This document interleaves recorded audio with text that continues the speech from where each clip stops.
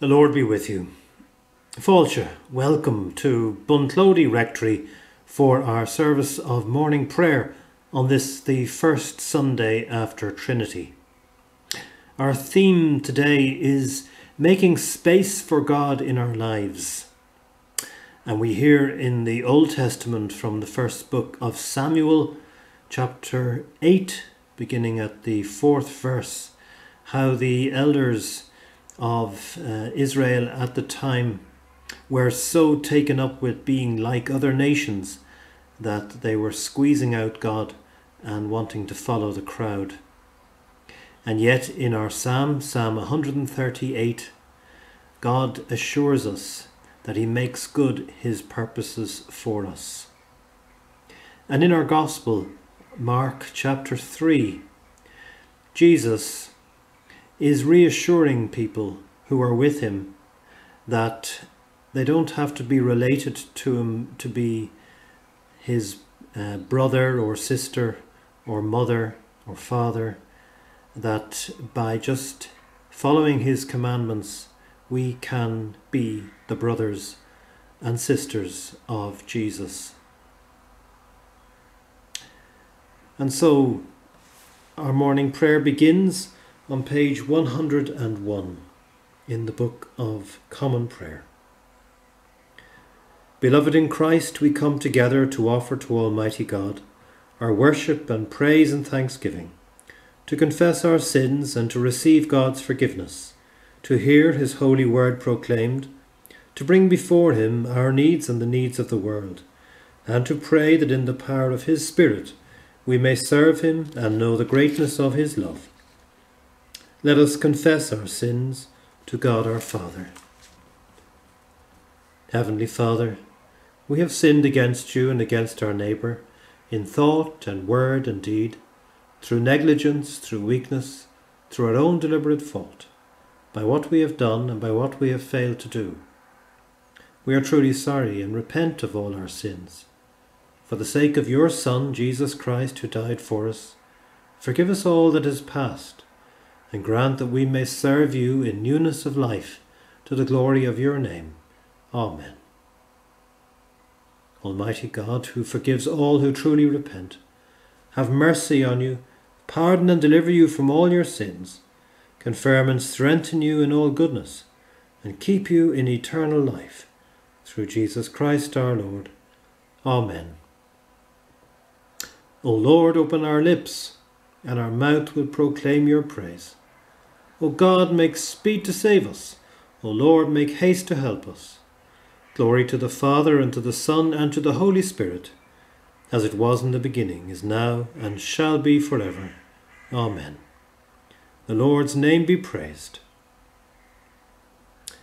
Our canticle today is the Venite on page 103, reading verses 1 to 7. O come, let us sing out to the Lord. Let us shout in triumph to the rock of our salvation. Let us come before his face with thanksgiving, and cry out to him joyfully in psalms. For the Lord is a great God, and a great King above all gods. In his hand are the depths of the earth, and the peaks of the mountains are his also.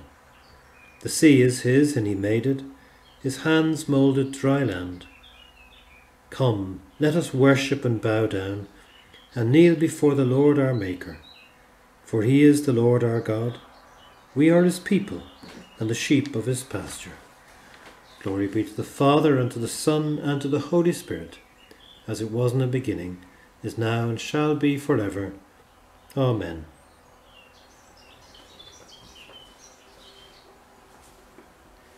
Our first reading is from the first book of Samuel, chapter 8, beginning at verse 4. Then all the elders of Israel gathered together and came to Samuel at Ramah and said to him, You are old, and your sons do not follow in your ways. Appoint for us then a king to govern us like other nations. But the thing displeased Samuel when they said, Give us a king to govern us. Samuel prayed to the Lord, and the Lord said to Samuel, Listen to the voice of the people in all that they say to you, For they have not rejected you, but they have rejected me from being king over them, just as they have done to me from the day I brought them up out of Egypt to this day, forsaking me and serving other gods, so also they are doing to you. Now then, listen to their voice only. You shall solemnly warn them, and show them the ways of the king who shall reign over them. So Samuel reported all the words of the Lord to the people who were asking him for a king. He said, "These will be the ways of the king who will reign over you. He will take your sons and appoint them to his chariots, and to be his horsemen, and to run before his chariots.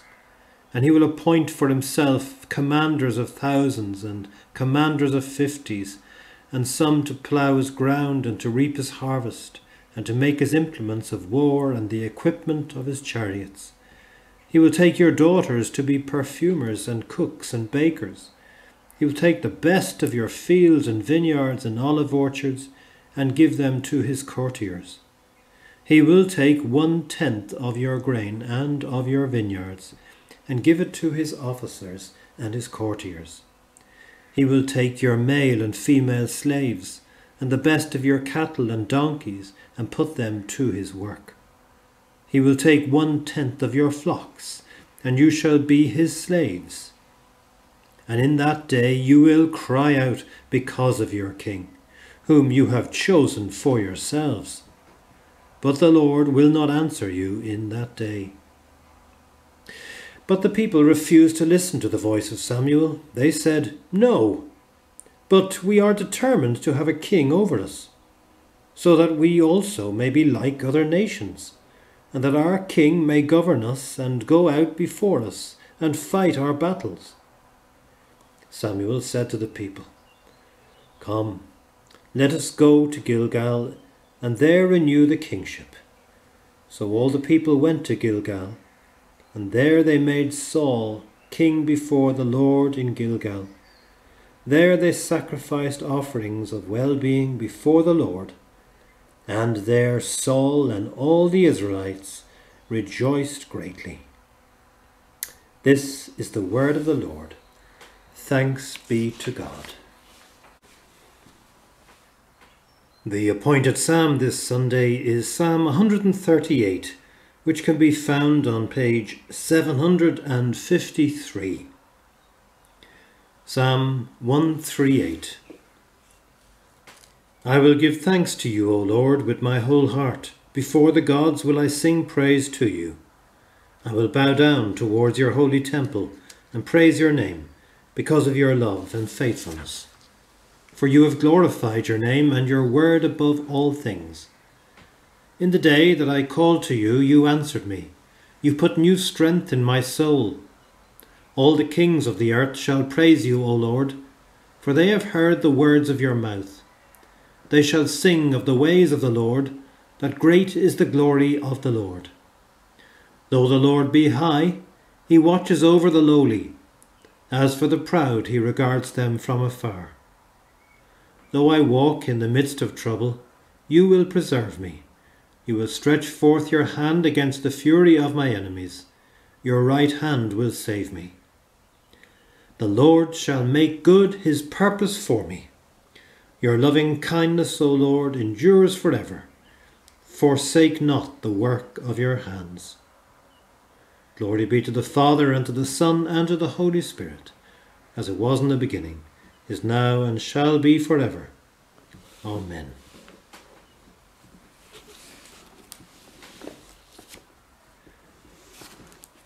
And so our Gospel for this Sunday is from Mark, chapter 3, beginning at verse 20.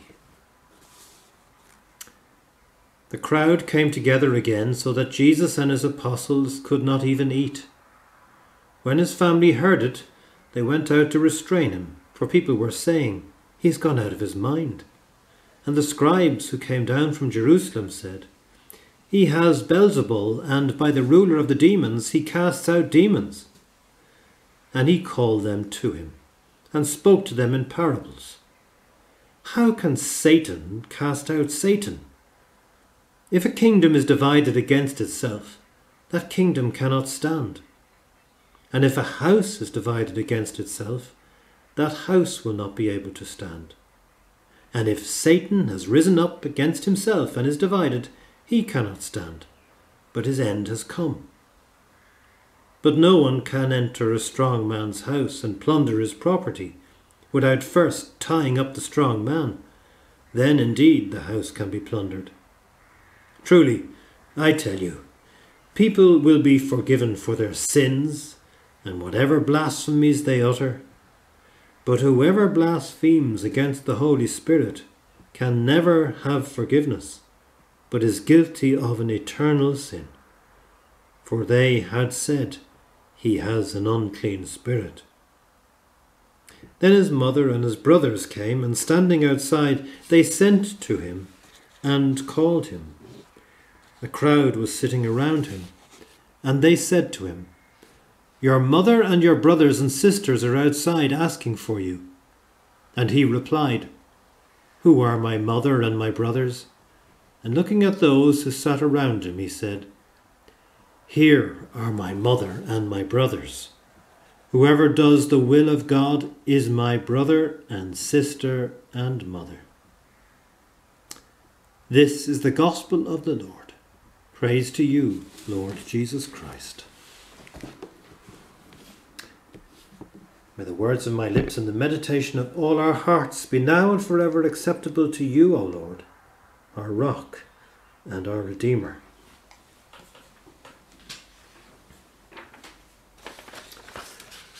Well, just thinking about those readings and about the way in which popular culture demands that we do certain things and follow certain ways, I was thinking of my grandfather. Now, I never met my grandfather. He died at too early an age, but I hear about him from my own father.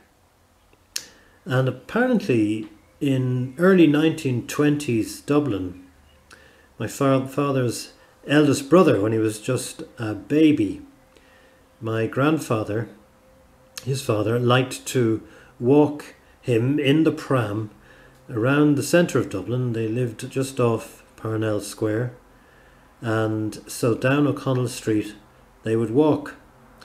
And my grandfather didn't really get anyway dressed up for these outings. He just went out, sometimes even in his slippers. And my grandmother was quite anxious about what people might think of him, but it just went over his head. He wasn't concerned about what people thought of him. He used to say, those who know me better, and those who don't know me, well, it doesn't really matter. And just thinking about that, I was thinking similarly about the elders of Israel in the reading from Samuel. They were very anxious about what others might think of them. So twice they argued with Samuel, using the words that they wanted to fit in, to be like other nations. And even though God had saved them and brought them through escape from slavery, through the desert, into the promised land, they still wanted to be like other nations and have their own human king. So Samuel warns the elders that whatever their plan is, it has its downsides, and he goes into it in some detail that really this ideal king can turn out quite quickly, when the power goes to the head, to be quite a dictator. And the biggest downside, however, that they face is that they are rejecting God. And without God to guide them, they are effectively flying blind. By putting their faith in a human rather than a loving almighty God, they are taking their chances. But as we know, it ended pretty badly for them. It required the coming of Jesus really to teach them about the merits and the need and the benefits of following God Almighty. And this is a choice for us too. Do we go with the flow in whatever the popular culture of the time demands, or do we lean on God, the unchanging, the creator of the world, the one who, as in our psalm we read, even though he is a very, very powerful, mighty God, he relates to the lowly, to the humble, to those who are in need. And we know that when the going gets tough, we can feel let down. The elders felt it, talking to Samuel, and we can feel it too when things are not going right, with illness or when we're facing terrible tragedy. But a wise woman in this locality said to me just on Friday, when it's tough, I get my strength from somewhere. And that to me is the strength that God gives us. And how can we know that God gives us strength? Well, we can read about it in the Gospel, and it makes very clear sense to me because of Jesus Christ. And one of the huge advocates of Jesus Christ in the New Testament is Paul. And when he writes to the Philippians in chapter 4, verses 12 to 13, he says, I know what it is to be in need, and I know what it is to have plenty. I have learned the secret of being content in any and every situation. I can do everything through him who gives me strength. So the God who gives us strength needs to have space in our lives. And if we can give God space through prayer, just taking time out, just sitting with a Bible and just reading maybe from Philippians 4, as I just read there, we can feel the guidance, the comfort, and the help and the presence of the living God in our lives. And even if we are suffering, as we read about in Paul's letter to the Corinthians, his second letter, chapter 4, verse 17, he says, this slight momentary affliction is preparing us for eternal glory. And so sometimes our suffering has to be seen in the context that God, who also suffered, knew that there was, through Jesus Christ, a redemption, a way to look forward to brighter days ahead. So let us live with our Lord Jesus Christ as the King of our lives, and just ask ourselves, who needs to be worried about following the crowd when we have Jesus as a brother, a friend, our rock and our Redeemer? Amen.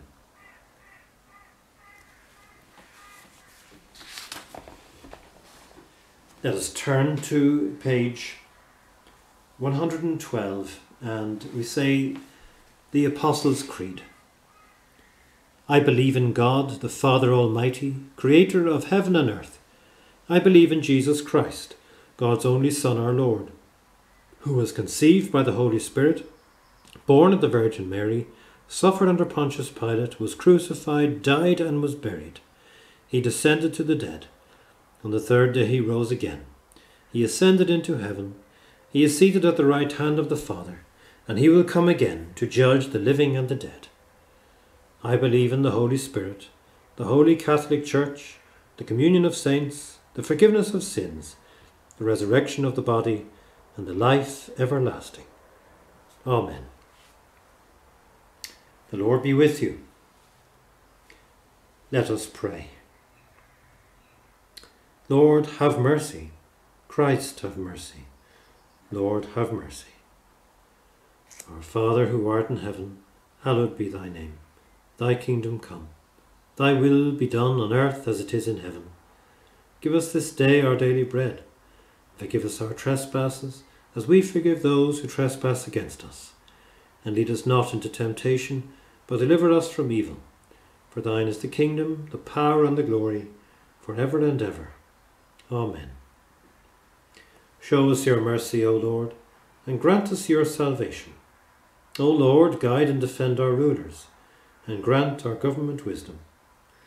Let your ministers be clothed with righteousness, and let your servants shout for joy. O Lord, save your people, and bless those whom you have chosen.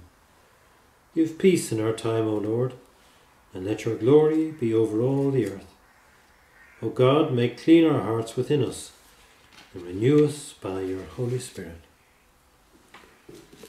And our collect for this, the first Sunday after Trinity. God, the strength of all those who put their trust in you, mercifully accept our prayers, and because through the weakness of our mortal nature we can do no good thing without you, grant us the help of your grace, that in keeping of your commandments we may please you both in will and deed, through Jesus Christ our Lord. Amen. On page 114 we say the second collect at morning prayer. O Lord, our heavenly Father, almighty and ever-living God, we give you thanks for bringing us safely to this day. Keep us from falling into sin or running into danger, and in all things guide us to know and do your will, through Jesus Christ our Lord. Amen.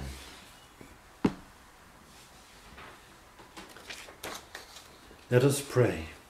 Almighty God, through Jesus Christ our Lord, and by your Spirit, you give us strength, guidance and comfort, especially when things are tough. We thank you that you are as close to those who do your will as a loving brother. Help us to make space for you, Lord, in our lives. Lord, in your mercy, hear our prayer. For the Church of Christ, for Michael our Bishop, and for all who God is calling to full-time ministry. In the Anglican cycle of prayer, we pray for the Church of Myanmar in Burma, led by Archbishop Stephen Than Mint Oo. And in this diocese, Lord, bless Canon Patrick Harvey and all in the Abbey Leaks Killermock Union of Parishes. In our own parishes, bless our church wardens, treasurers, and all who fundraise, clean, maintain, and minister in your churches and throughout this parish. Lord, in your mercy, hear our prayer. And Lord, we pray for the world, created by your love on this World Environment Day. We pray for its nations and governments, especially for the Irish government, the Health Service Executive, and this time especially the people of Limerick dealing with another surge of COVID-19 infection. Give us all wisdom and patience at this time. Lord, in your mercy, hear our prayer. Lord, we pray for all who bring us joy by their celebrations of love, especially our 6th class teacher in Carrickduff National School, Keith Doherty, and his fiancée Aoife Frisbee, married in Tramore last Friday. And as we approach the start of the Leaving Certificate, we pray, Lord, your blessing on all students preparing for these exams. Lord, in your mercy, hear our prayer.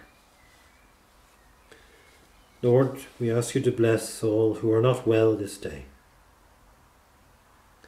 Especially keep in our prayers Gertie Earl, Sam Deacon, Ken Rothwell from Kildavin, and Ken Rothwell from Moneydurtlow, Mabel Brownrigg, those confined to their homes, and those awaiting treatment. Give them all comfort, Lord, healing, and a sure confidence in you. Lord, in your mercy, hear our prayer. In our own prayers, we just keep silence for a moment.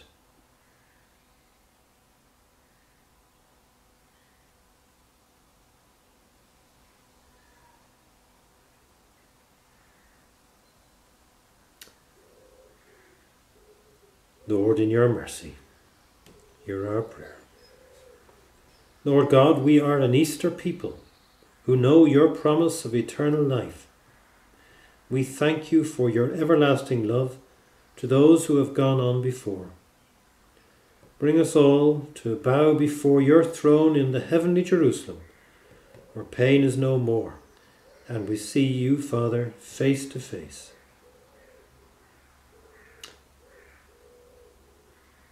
We bring together all our prayers in the words of the grace.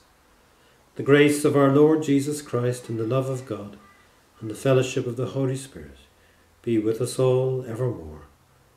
Amen.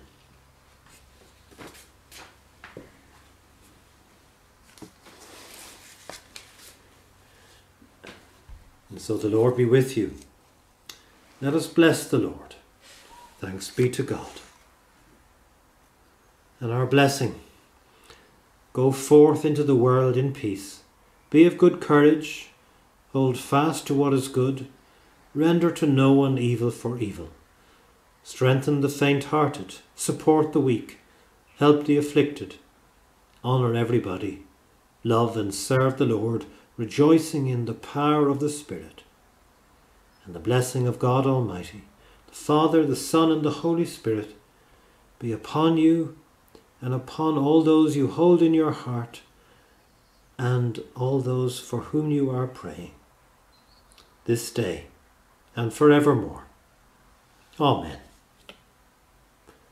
Let us go in peace to love and serve the Lord, in the name of Christ. Amen.